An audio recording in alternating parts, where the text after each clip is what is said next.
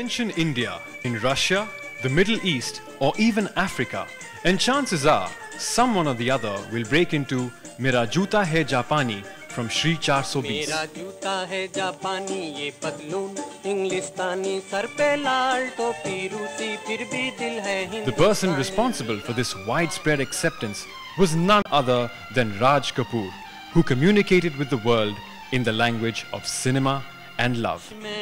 He travelled extensively showcasing Indian cinema to the international audience, winning their personal and professional appreciation at the same time. The RK banner became the hothouse of many a young talented professionals of their time.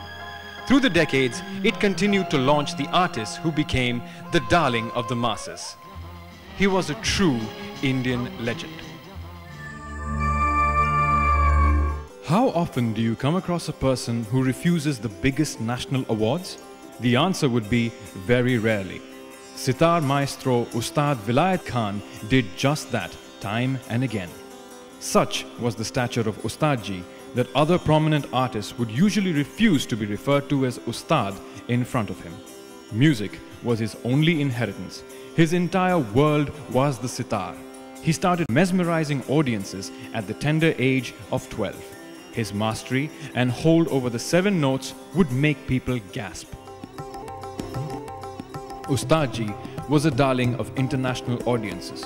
One of the biggest reasons for this was that he was the first one to explain his craft through musical phrases.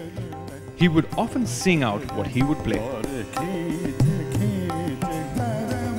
His firm conviction being that music is for everybody. He brought the world closer not just to his music, but to the entire range of Hindustani classical music. A musical genius, a true disciple of music, a true Indian legend.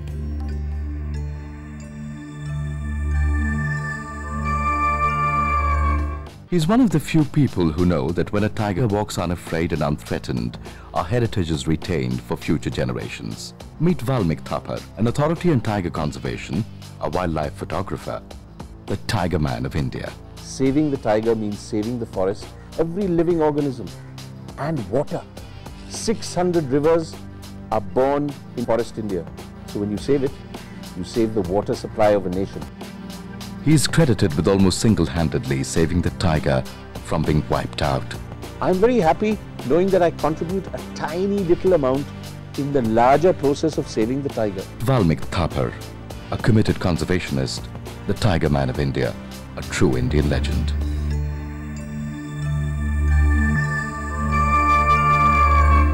The ball would whistle past the batsman's head with a kind of hiss only those who have faced deliveries of that speed can hear. The sound signified to the world that India, after a long time, had a bowler capable of generating disconcerting speed. The bowler was Kapil Dev, the wisden Indian cricketer of the century. Need of the hour required to be the ball little fast. We didn't plan, it just happened. It happened so beautifully. He led us against all odds to a remarkable World Cup triumph in 1983. We played well, we played like a team, but I think the ball was rolling towards us.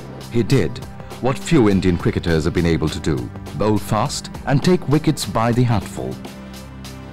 As batsman, bowler and captain, he was overawed neither by his adversaries nor by situations. You want to succeed, doesn't matter you live in village, it is your own determination make all the difference. As far as I'm concerned, I love my country. Kapil Dev, a winner as a captain, a resilient sportsman, a true Indian legend.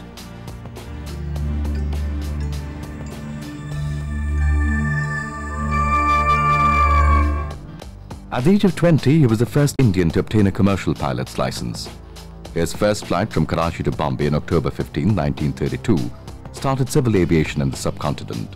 A little later, he set up the Tata Airlines, which was later renamed Air India. He reenacted his first flight at the age of 78 and was an honorary Air Vice Marshal of the Indian Air Force as well. When 34, J.R.D. became the head of the Tata Empire, which thanks to his genius, soon became India's leading industrial house. J.R.D. was that rare businessman who transcended the world of business because the object of his life was not to make money, but to build industry.